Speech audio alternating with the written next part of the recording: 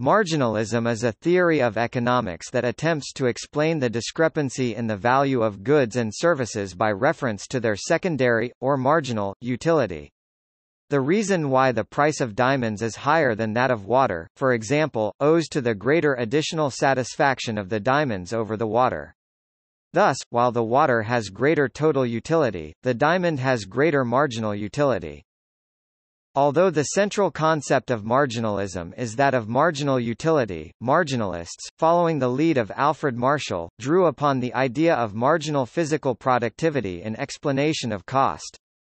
The neoclassical tradition that emerged from British marginalism abandoned the concept of utility and gave marginal rates of substitution a more fundamental role in analysis. Marginalism is an integral part of mainstream economic theory.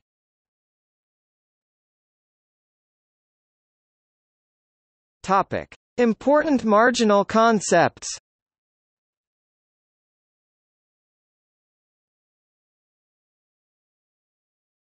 Topic: Marginality.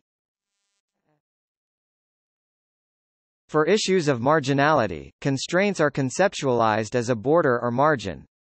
The location of the margin for any individual corresponds to his or her endowment, broadly conceived to include opportunities. This endowment is determined by many things including physical laws which constrain how forms of energy and matter may be transformed, accidents of nature which determine the presence of natural resources, and the outcomes of past decisions made both by others and by the individual. A value that holds true given particular constraints is a marginal value. A change that would be affected as or by a specific loosening or tightening of those constraints is a marginal change. Neoclassical economics usually assumes that marginal changes are infinitesimals or limits. Though this assumption makes the analysis less robust, it increases tractability. One is therefore often told that marginal is synonymous with very small, though in more general analysis this may not be operationally true and would not in any case be literally true. Frequently, economic analysis concerns the marginal values associated with a change of one unit of a resource, because decisions are often made in terms of units. Marginalism seeks to explain unit prices in terms of such marginal values.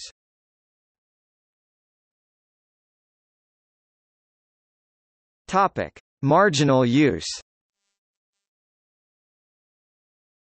The marginal use of a good or service is the specific use to which an agent would put a given increase, or the specific use of the good or service that would be abandoned in response to a given decrease. Marginalism assumes, for any given agent, economic rationality and an ordering of possible states of the world, such that, for any given set of constraints, there is an attainable state which is best in the eyes of that agent.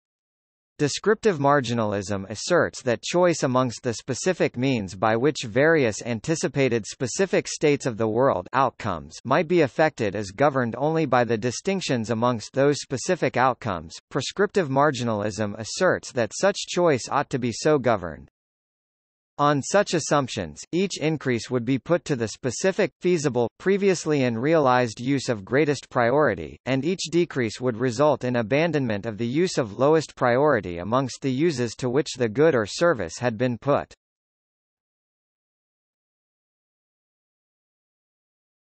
Topic: Marginal utility. The marginal utility of a good or service is the utility of its marginal use. Under the assumption of economic rationality, it is the utility of its least urgent possible use from the best feasible combination of actions in which its use is included. In 20th-century mainstream economics, the term utility has come to be formally defined as a quantification capturing preferences by assigning greater quantities to states, goods, services, or applications that are of higher priority. But marginalism and the concept of marginal utility predate the establishment of this convention within economics. The more general conception of utility is that of use or usefulness, and this conception is at the heart of marginalism. The term marginal utility arose from translation of the German Grenznutzen, which literally means border use, referring directly to the marginal use, and the more general formulations of marginal utility do not treat quantification as an essential feature. On the other hand, none of the early marginalists insisted that utility were not quantified, some indeed treated quantification as an essential feature, and those who did not still used an assumption of quantification for expository purposes. In this context, it is not surprising to find many presentations that fail to recognize a more general approach.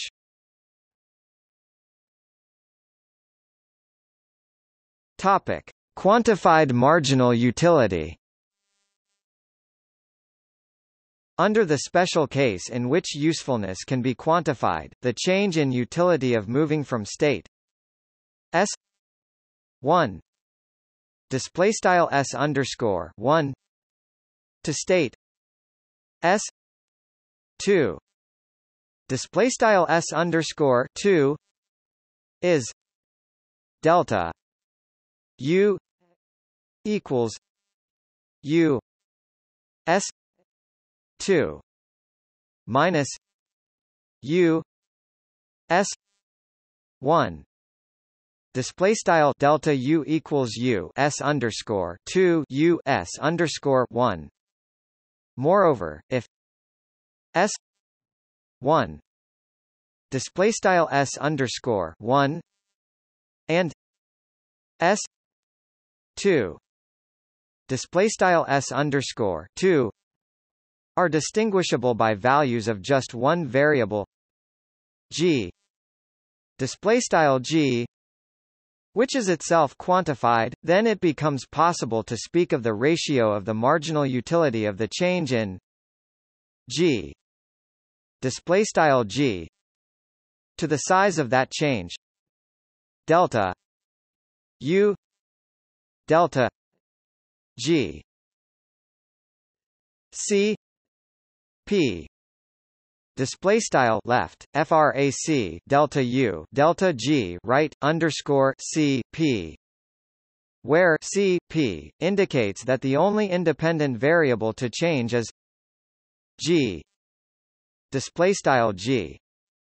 Mainstream neoclassical economics will typically assume that lim delta G 0 delta U delta G C P display style lim underscore delta G to 0 left frac delta U delta G right underscore C P is well defined, and use marginal utility to refer to a partial derivative U G approximately equals delta U delta G C P display style frac partial U partial G approximately left frac delta U delta G right underscore C P.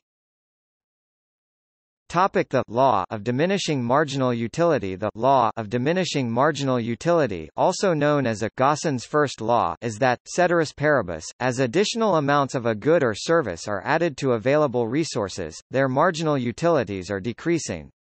This law is sometimes treated as a tautology, sometimes as something proven by introspection, or sometimes as a mere instrumental assumption, adopted only for its perceived predictive efficacy. Actually, it is not quite any of these things, though it may have aspects of each. The law does not hold under all circumstances, so it is neither a tautology nor otherwise provable, but it has a basis in prior observation.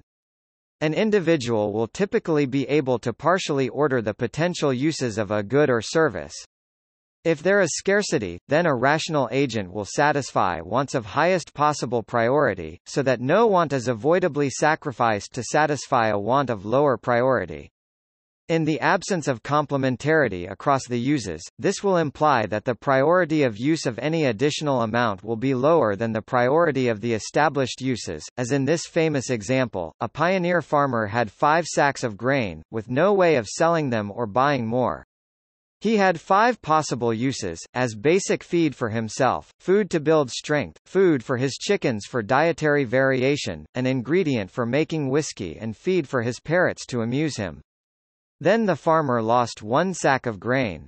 Instead of reducing every activity by a fifth, the farmer simply starved the parrots as they were of less utility than the other 4 uses, in other words they were on the margin. And it is on the margin, and not with a view to the big picture, that we make economic decisions. However, if there is a complementarity across uses, then an amount added can bring things past a desired tipping point, or an amount subtracted cause them to fall short. In such cases, the marginal utility of a good or service might actually be increasing. Without the presumption that utility is quantified, the diminishing of utility should not be taken to be itself an arithmetic subtraction. It is the movement from use of higher to lower priority, and may be no more than a purely ordinal change. When quantification of utility is assumed, diminishing marginal utility corresponds to a utility function whose slope is continually or continuously decreasing. In the latter case, if the function is also smooth, then the law may be expressed 2u(g)(2o) display style frac partial caret 2 u partial g caret 2. Neoclassical economics usually supplements or supplants discussion of marginal utility with indifference curves, which were originally derived as the level curves of utility functions, or can be produced without presumption of quantification, but are often simply treated as axiomatic. In the absence of complementarity of goods or services, diminishing marginal utility implies convexity of indifference curves, though such convexity would also follow from quasi-concavity of the utility function.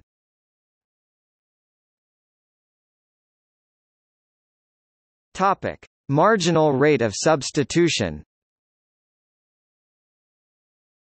The rate of substitution is the least favorable rate at which an agent is willing to exchange units of one good or service for units of another. The marginal rate of substitution, misses, is the rate of substitution at the margin, in other words, given some constraints.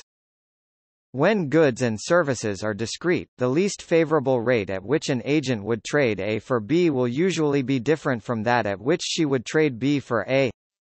M R S A B does not equal 1 M R S B A.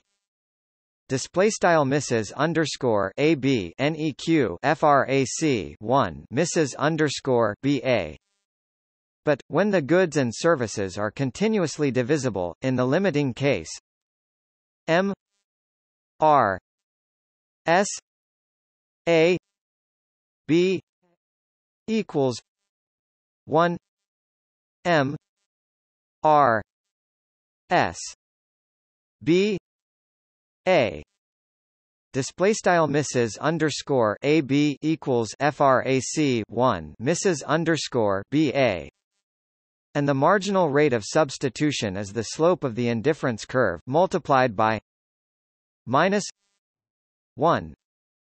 Display style -1. If, for example, Lisa will not trade a goat for anything less than 2 sheep, then her M R S S G equals 2 sheep goat. Display style misses underscore SG equals frac 2 text sheep text goat. And if she will not trade a sheep for anything less than 2 goats, then her M R S G S equals 2 goat sheep does not equal 1 goat 2 sheep equals 1 2 sheep goat equals 1 M R S S G. display style misses underscore GS equals frac 2 text goat text sheep neq frac 1 text goat 2 text sheep equals frac 1 left frac 2 text sheep text goat right equals frac 1 misses underscore sg. But if she would trade 1 gram of banana for 1 ounce of ice cream and vice versa, then M R S I B equals 1 Oz ice cream 1 G banana equals 1 G banana 1 Oz ice cream equals 1 M R S B I display style misses underscore ib equals frac 1 text Oz ice cream 1 text G banana equals frac 1 left frac 1 text G banana 1 text Oz ice cream right equals frac 1 misses underscore by. When indifference curves, which are essentially graphs of instantaneous rates of substitution, and the convexity of those curves are not taken as given, the law of diminishing marginal utility is invoked to explain diminishing marginal rates of substitution, a willingness to accept fewer units of good or service. A display style a in substitution for b display style b as one's holdings of a display style a grow relative to those of b display style b. If an individual has a stock or flow of a good or service whose marginal utility is less than would be that of some other good or service for which he or she could trade, then it is in his or her interest to effect that trade. Of course, as one thing is traded away and another is acquired, the respective marginal gains or losses from further trades are now changed. On the assumption that the marginal utility of one is diminishing, and the other is not increasing, all else being equal, an individual will demand an increasing ratio of that which is acquired to that which is sacrificed. One important way in which all else might not be equal is when the use of the one good or service complements that of the other. In such cases, exchange ratios might be constant. If any trader can better his or her own marginal position by offering an exchange more favorable to other traders with desired goods or services, then he or she will do so.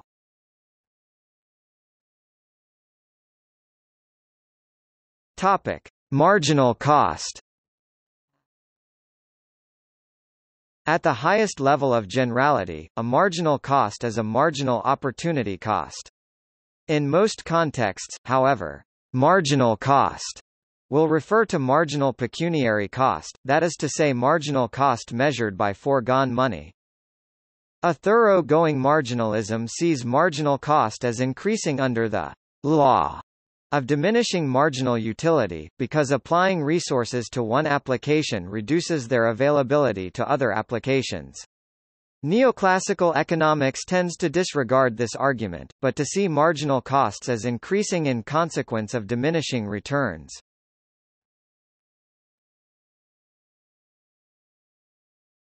Topic: Application to price theory.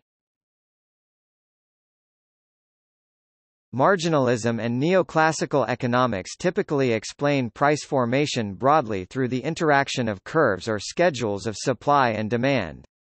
In any case, buyers are modeled as pursuing typically lower quantities, and sellers offering typically higher quantities, as price is increased, with each being willing to trade until the marginal value of what they would trade away exceeds that of the thing for which they would trade.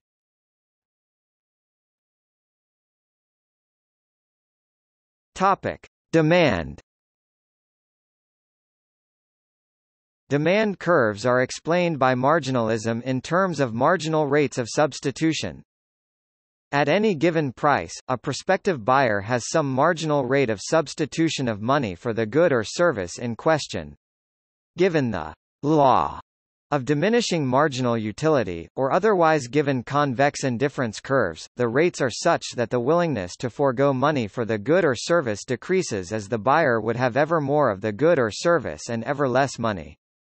Hence, any given buyer has a demand schedule that generally decreases in response to price, at least until quantity demanded reaches zero.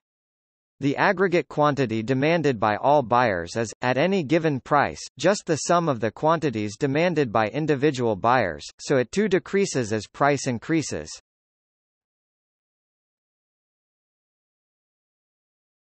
Topic: Supply.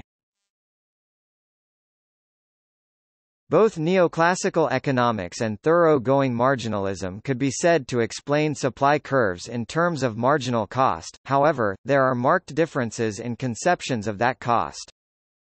Marginalists in the tradition of Marshall and neoclassical economists tend to represent the supply curve for any producer as a curve of marginal pecuniary costs objectively determined by physical processes, with an upward slope determined by diminishing returns.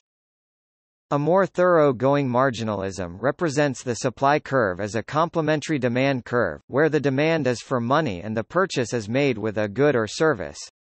The shape of that curve is then determined by marginal rates of substitution of money for that good or service.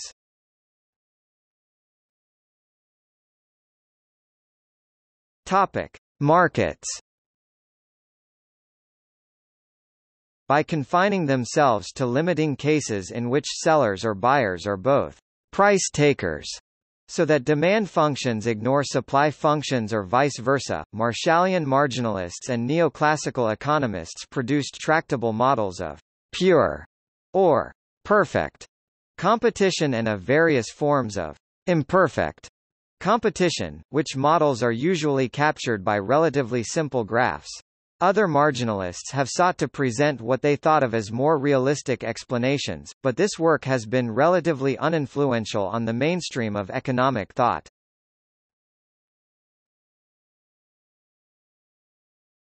Topic: The paradox of water and diamonds.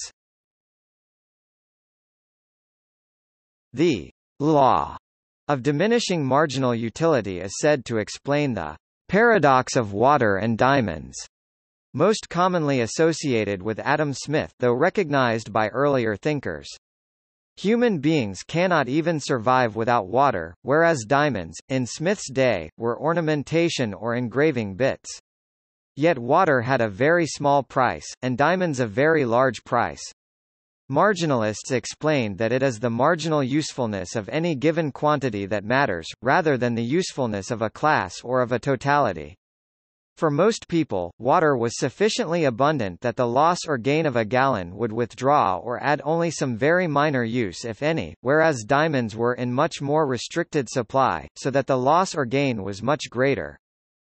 That is not to say that the price of any good or service is simply a function of the marginal utility that it has for any one individual nor for some ostensibly typical individual.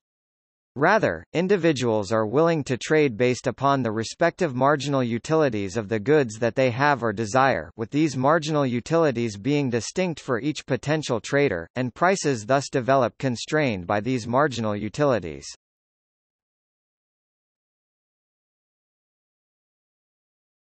Topic: History.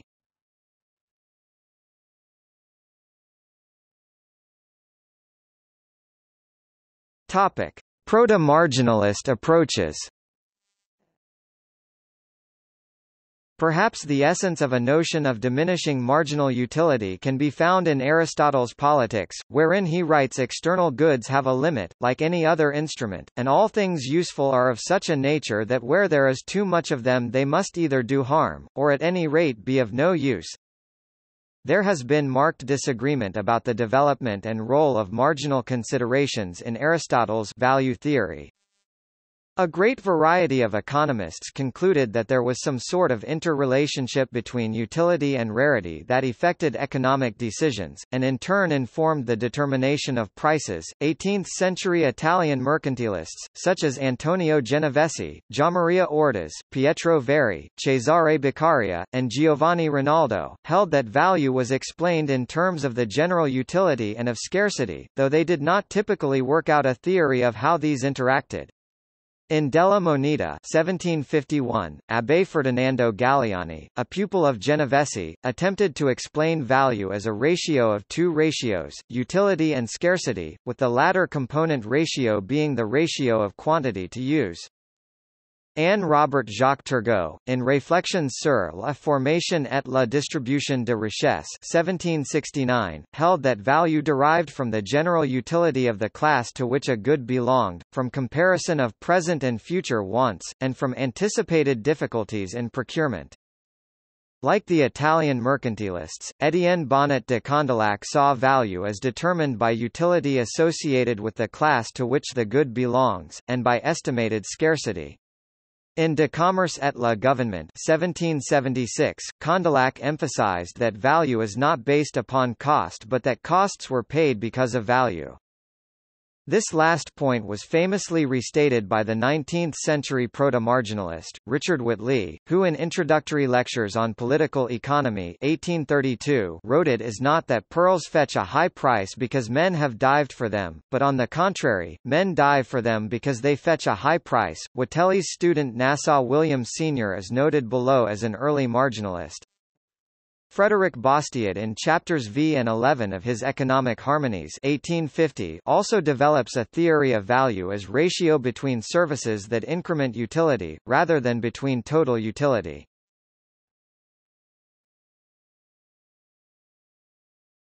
Topic: Marginalists before the Revolution.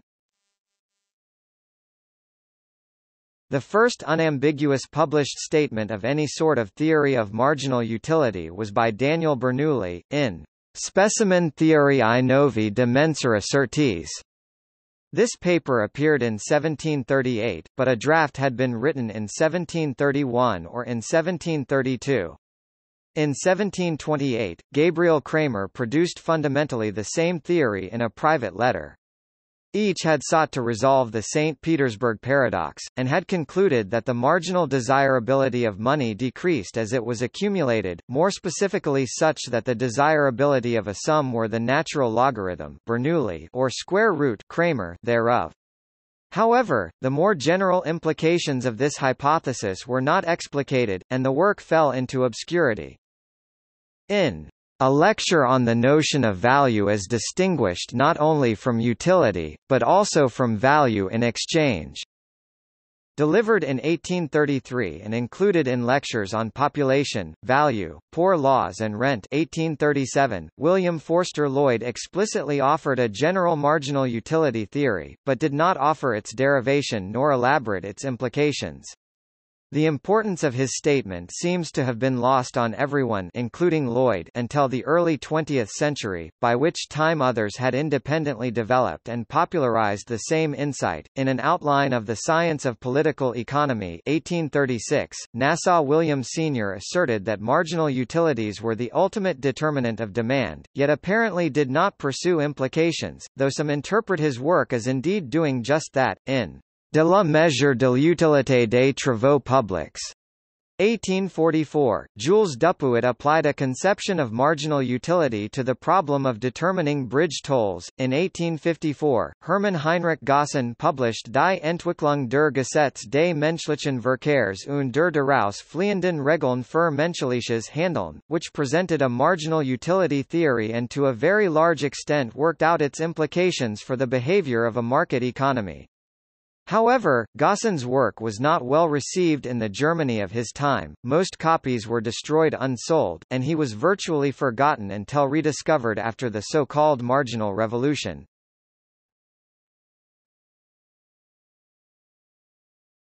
The Marginal Revolution. Marginalism as a formal theory can be attributed to the work of three economists, Jevons in England, Menger in Austria, and Walras in Switzerland. William Stanley Jevons first proposed the theory in articles in 1863 and 1871. Similarly, Carl Menger presented the theory in 1871. Menger explained why individuals use marginal utility to decide amongst trade-offs, but while his illustrative examples present utility as quantified, his essential assumptions do not. Léon Walras introduced the theory in Elements d'économie politique pure, the first part of which was published in 1874. American John Bates Clark is also associated with the origins of marginalism, but did little to advance the theory.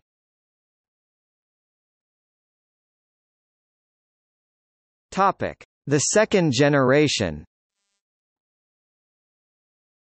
Although the Marginal Revolution flowed from the work of Jevons, Menger, and Walras, their work might have failed to enter the mainstream were it not for a second generation of economists.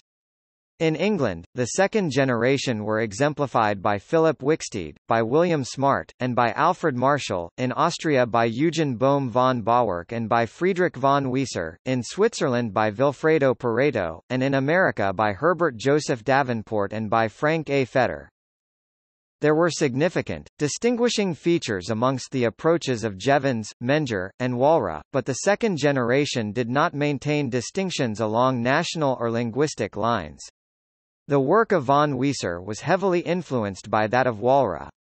Wicksteed was heavily influenced by Menger. Fetter referred to himself and Davenport as part of the American psychological school, named in imitation of the Austrian psychological school, and Clark's work from this period onward similarly shows heavy influence by Menger. William Smart began as a conveyor of Austrian school theory to English-language readers, though he fell increasingly under the influence of Marshall. Bohm Bauwerk was perhaps the most able expositor of Menger's conception.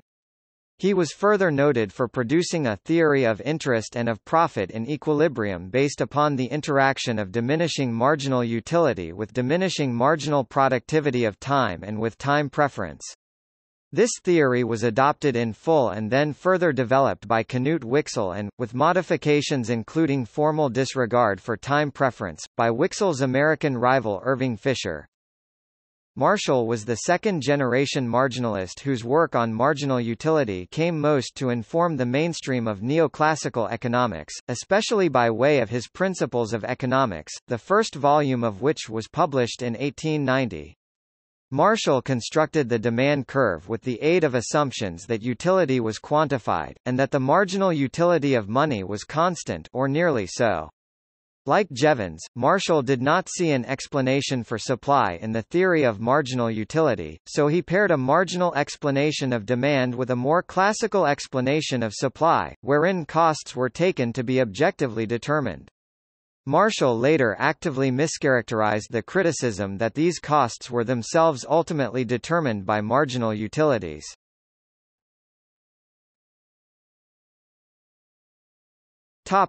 The Marginal Revolution as a response to socialism. The doctrines of marginalism and the Marginal Revolution are often interpreted as a response to the rise of the workers' movement, Marxian economics and the earlier Ricardian socialist theories of the exploitation of labor. The first volume of Das Kapital was not published until July 1867, when marginalism was already developing, but before the advent of Marxian economics, proto-marginalist ideas such as those of Gaussen had largely fallen on deaf ears. It was only in the 1880s, when Marxism had come to the fore as the main economic theory of the workers' movement, that Gaussen found posthumous recognition. Aside from the rise of Marxism, E. Scripinti and S. Zamagni point to a different external reason for marginalism's success, which is its successful response to the long depression and the resurgence of class conflict in all developed capitalist economies after the 1848–1870 period of social peace. Marginalism, Scripinti and Zamagni argue, offered a theory of the free market as perfect, as performing optimal allocation of resources, while it allowed economists to blame any adverse effects of laissez-faire economics on the interference of workers' coalitions in the proper functioning of the market. Scholars have suggested that the success of the generation who followed the preceptors of the revolution was their ability to formulate straightforward responses to Marxist economic theory. The most famous of these was that of Bohm-Bawerk, Zum Abschluss des Marxischen Systems 1896, but the first was Wicksteed's The Marxian Theory of Value. Das Kapital, a criticism 1884, followed by The Jevonian Criticism of Marx, a rejoinder in 1885. The most famous early Marxist responses were Rudolf Hilferding's Bohm-Bawerk's Marx Critic 1904 and The Economic Theory of the Leisure Class 1914 by Nikolai Bukharin.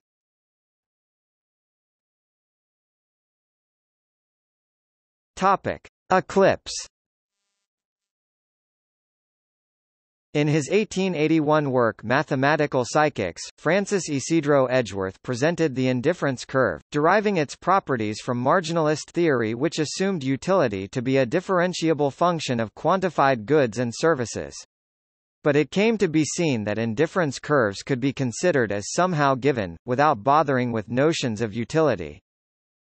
In 1915, Eugen Slutsky derived a theory of consumer choice solely from properties of indifference curves.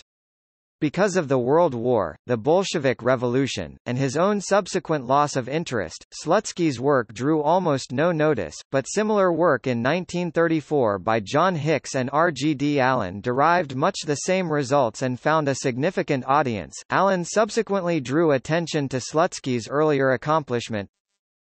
Although some of the third generation of Austrian school economists had by 1911 rejected the quantification of utility while continuing to think in terms of marginal utility, most economists presumed that utility must be a sort of quantity.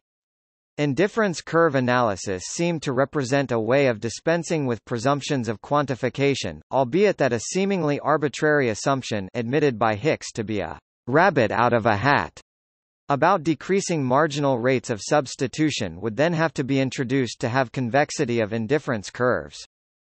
For those who accepted that superseded marginal utility analysis had been superseded by indifference curve analysis, the former became at best somewhat analogous to the Bohr model of the atom, perhaps pedagogically useful, but old-fashioned and ultimately incorrect.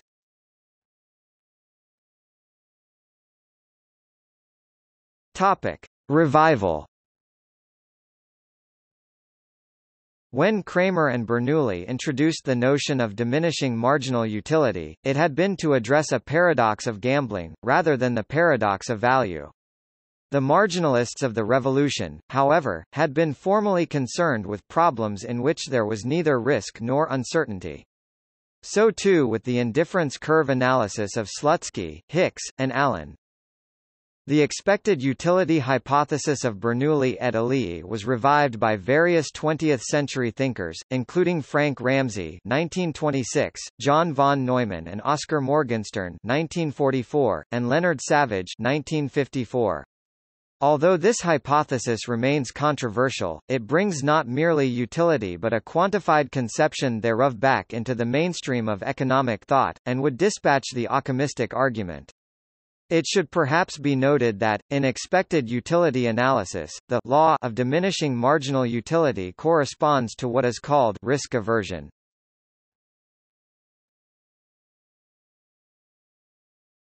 Topic: Criticisms.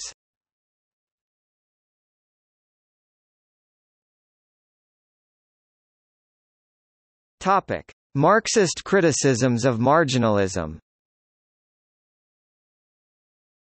Karl Marx died before marginalism became the interpretation of economic value accepted by mainstream economics. His theory was based on the labor theory of value, which distinguishes between exchange value and use value. In his Capital he rejected the explanation of long-term market values by supply and demand. Nothing is easier than to realize the inconsistencies of demand and supply, and the resulting deviation of market prices from market values. The real difficulty consists in determining what is meant by the equation of supply and demand. If supply equals demand, they cease to act, and for this very reason commodities are sold at their market values. Whenever two forces operate equally in opposite directions, they balance one another, exert no outside influence, and any phenomena taking place in these circumstances must be explained by causes other than the effect of these two forces. If supply and demand balance one another, they cease to explain anything, do not affect market values, and therefore leave us so much more in the dark about the reasons why the market value is expressed in just this sum of money and no other. In his early response to marginalism, Nikolai Bukharin argued that the subjective evaluation from which price is to be derived really starts from this price, concluding, whenever the Bohm-Bawerk theory, it appears, resorts to individual motives as a basis for the derivation of social phenomena, he is actually smuggling in the social content in a more or less disguised form in advance, so that the entire construction becomes a vicious circle, a continuous logical fallacy, a fallacy that can serve only specious ends, and demonstrating in reality nothing more than the complete barrenness of modern bourgeois theory. Similarly, a later Marxist critic, Ernest Mandel, argued that marginalism was divorced from reality, ignored the role of production, and that it is, moreover, unable to explain how, from the clash of millions of different individual needs, there emerge not only uniform prices, but prices which remain stable over long periods, even under perfect conditions of free competition. Rather than an explanation of constants, and of the basic evolution of economic life, the marginal technique provides at best an explanation of ephemeral, short-term variations. Maurice Dobb argued that prices derived through marginalism depend on the distribution of income. The ability of consumers to express their preferences is dependent on their spending power. As the theory asserts that prices arise in the act of exchange, Dobb argues that it cannot explain how the distribution of income affects prices and consequently cannot explain prices. Dobb also criticized the motives behind marginal utility theory. Jevons wrote, for example, "So far as is consistent with the inequality of wealth in every community, all commodities are distributed by exchange so as to produce the maximum social benefit." See Fundamental Theorems of Welfare Economics. Dobb contended that this statement indicated that marginalism is intended to insulate market economics from criticism by making prices the natural result of the given income distribution.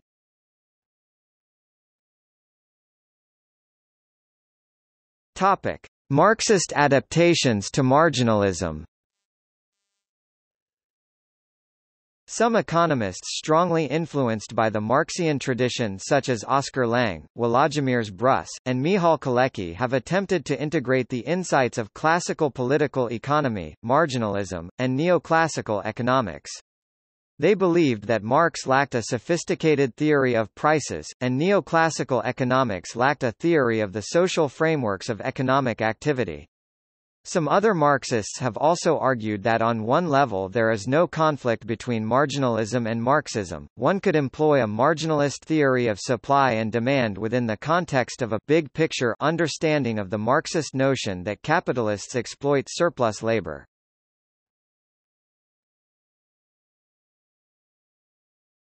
Topic: See also: Theory of value.